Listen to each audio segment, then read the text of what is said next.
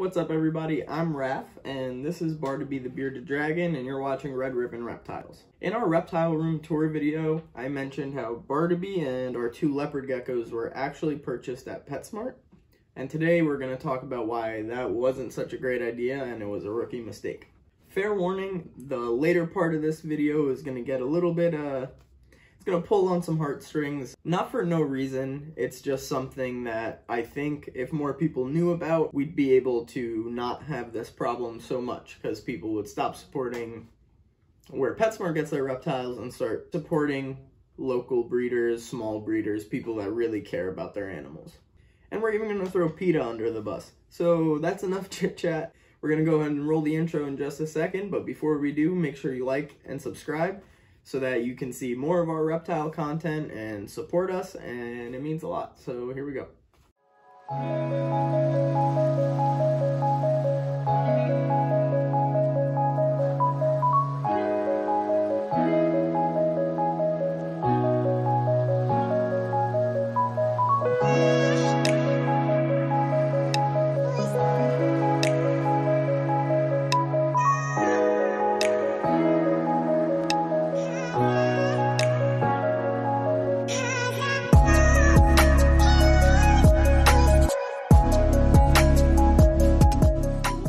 It's me from the future with my little homie right here.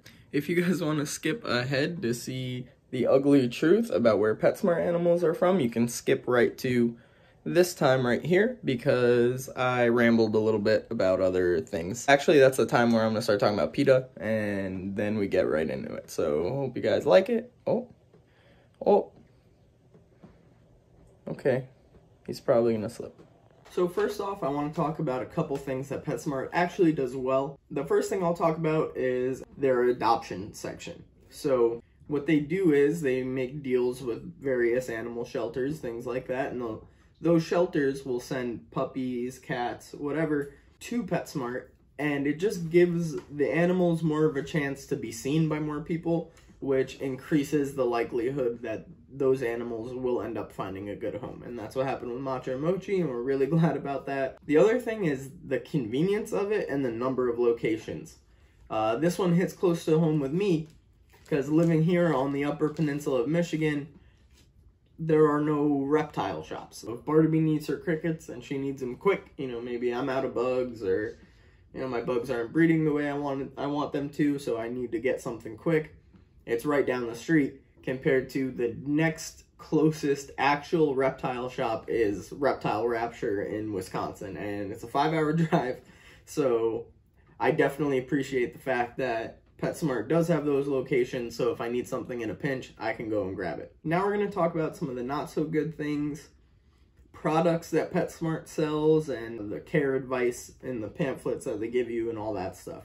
First of all, talking about like care advice, if you go and get a bearded dragon at PetSmart, they'll try to sell you a 40-gallon breeder tank and tell you that the bearded dragon can grow up and live the rest of its life in it. A 40-gallon is a third of what Barnaby lives in, and honestly, if she could, she'd probably ask me for more space. And it's a good amount of space. It's definitely enough, but that's 120 gallons, and we're talking like just enough, 40-gallon is nowhere near enough. They are active, they move around a lot. On just that aspect, I mean, I guess you can fix that with just doing your research, but as you'll see later on in the video, there are some other reasons why to avoid getting your reptiles from PetSmart.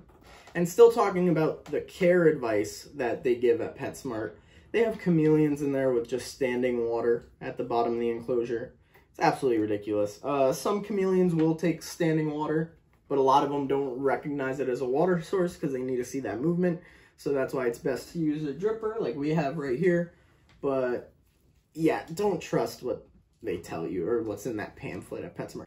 Now moving on to the supplies and care equipment that they sell. One big thing for me is calcium sand, and just the fact that they still have it on their shelves, because people will buy it because they'll think, oh, it's sand and it's got calcium in it. This is going to be great for my bearded dragon. It's not. Calcium sand's actually associated with a lot of cases of impaction in captive reptiles, because the calcium in it will entice them to want to eat it, but it's not like play sand, however, which is relatively safe. I mean, not obviously if Bartleby ate a handful of play sand, that would be bad news. But the little bits here and there that she might take in if she's hunting crickets or something like that is negligible. Whereas calcium sand, they might be so inclined to take a nice bite of it, and that can definitely cause impaction and even kill your reptile. Another thing is those hot rocks, or those basking rocks, whatever you want to call them. Those aren't great. Definitely not great, because it's hard to regulate them. Even with a thermostat, I mean, you can tape a thermostat to it, but now you have adhesive in your reptile's enclosure. And as we know, if some scales get stuck on some like duct tape or something like that, and then they try to get away, you can have tearing of the skin and the scales and all that, and it's bad news. Another product that I hate to see it marketed to reptiles is the nighttime red heat bulbs. Here's the thing. Light is light. That's it. So their natural photo period is going to be light during the day and no light at night, because the sun goes down and the nighttime happens. And as responsible keepers, we should try to at least emulate that on some level, right? So if I have Bartleby's regular heat bulb, it's just a regular white light bulb, a regular light bulb with heat, but the color is regular, okay? It's light. But if I have that on all day, and then at night I put on the red bulb, and then the next morning I turn on the regular bulb again, she never got her nighttime. And this can throw all kinds of things off with, especially if you're trying to breed, like the daytime, the photo period during the day, but we're not going to talk about all that. It's just the fact that you're not giving like a diurnal reptile is not going to know to sleep, or a nocturnal reptile might not know to come out. And then people are going to say, well, they don't see the red light. They don't see the red light. Well, check this out, because I learned something new. Reptiles are actually tetrachromats. Now, what this means is in their eyes, they have 4 different types of cones. To put that in perspective, humans are trichromats, so we only have 3 types of cones. So it's obviously, I don't know what Bartleby is seeing, but it's likely that she sees a much broader spectrum of colors than I do. So if I can see the red light, she sure as heck can see the red light. And on top of that, to keep your reptiles healthy, you should let the temperature drop at night. Not super low, you know, depending on the species and whatnot. It's normal where in the outback of Australia, yeah, it might be over 100 degrees during the day, but it's not going to stay 105 degrees all night. So you find the range for bearded dragons 70 to 75 throughout the enclosure is fine at night, and Bartleby does fine with that. But it helps them regulate everything. It helps their hormone cycles. It helps their knowing when to be awake, when to be asleep. And so having those red lights kills both of those. It kills the healthy night drop for the reptiles, and it kills the chance for regulating their photo period.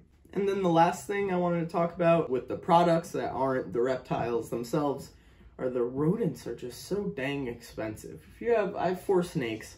If I wanted to go every week to PetSmart, and that's how I got my frozen thawed rodents for them, I'd give them my arm and my leg, and then hopefully I'd get enough food for the 4 snakes for the week. Yeah, it's just kind of crazy. You're better off finding wholesale somewhere, but that's neither here nor there. It's just something to think about. If you're going to get a snake, don't depend on going to PetSmart all the time for those rodents, because the snake will end up costing you a lot more than you paid for it. Okay. Now we're going to move on to the bad part. We're going to go into where PetSmart gets their reptiles. I'm going to play some clips that I hope nobody enjoys if you're watching my channel. It's one of those things where you kind of have to see it to put it in perspective. Before I get into it, those clips that I was talking about, those are from PETA's YouTube channel, PETA, People for the Ethical Treatment of Animals.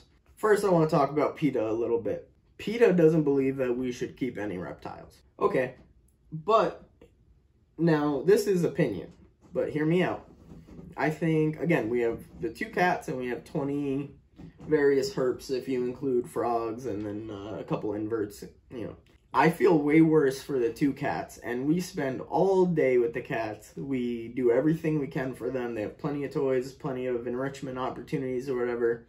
I feel worse for them being in the whole apartment than I do for Barnaby being in her 4x2x2. Because, talked about a couple of videos ago, the prefrontal cortex and planning and problem solving and all that, and how reptiles, they can definitely think, and they definitely have personalities like we were talking about, but they don't necessarily understand, it doesn't seem like they do anyway, captivity. You know, if you keep them healthy, you don't have, like, you can keep a chimpanzee, which is a mammal, obviously, pretty close to us, right? And if you keep them in an enclosure any size, if you keep them in an enclosure, it's a matter of time before they go, what am I doing in here? You know, why did they put me in here? I don't think reptiles really have that. They're more defensive anyway, in the sense that they're pretty low on the food chain, you know. Barnaby bugs out anytime anything goes over her head because she thinks a bird's about to swoop down and get her.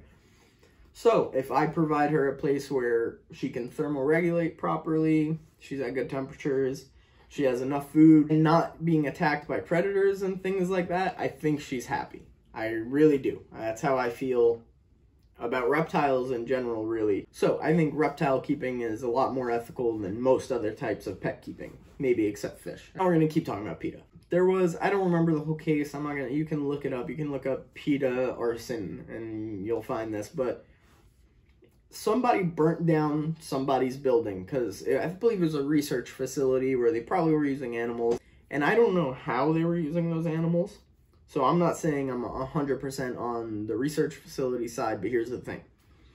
Somebody burnt that place down, and PETA swiftly paid out $70,000. I don't know if it was bail or for the legal team or what, but they shelled out big money for that guy. The thing about arson, right, for an animal group to support an arsonist, but assuming it's like any other building I've ever seen, there are animals in or around the building, and especially if it was a research facility where they were doing tests on animals, or animals inside that building. So let's just call it like we see it. Maybe the guy's intention wasn't to kill animals, and maybe PETA didn't give the guy money because he killed animals. But PETA shelled out money to a guy who murdered some animals in a fire, which is probably, I mean, I don't know, I've never gone, but I assume fire would be a terrible way to go. Now, another thing, because PETA's so serious about people not having pets, so much so that I guess that they take in animals. PETA will take in animals, right? Like as if they were a shelter. They'll take in unwanted, abused animals, things like that, Barbie. A lot of the animals within 24 hours are euthanized. People for the ethical treatment of animals. Euthanizing animals. So now you're looking at the question of, is my virtue signaling more important than these animals? And PETA says yes. I'm sorry. That's just, the cat's out of the bag, literally. Or PETA threw the cat in the bag and suffocated it. But anyway, that's besides the point. I just wanted to put a couple of those things out there to just kind of give you the idea that I'm not a big PETA guy. But I do love animals. You know, I truly love animals, and I wouldn't euthanize them after 24 hours of having them. And, yeah, I mean, as long as you're taking good care of your animals, or, you know, person X, Y, Z, whoever is taking good care of their animals, I don't have a problem with it. I have a problem with this place that PetSmart gets their animals that PETA went and exposed, but that's not everybody keeping reptiles. This is just one garbage doo-doo place. Without further ado, here we go. PetSmart gets their animals from a breeding mill. A lot of people are familiar with puppy mills. Same kind of idea, but with reptiles. And this place is called Reptiles by Mack. This is a place where they aren't pets. You know, these reptiles are not pets whatsoever. They are money-making machines, baby. Our good friends at PETA went to expose this place, and here are some of the things that they found.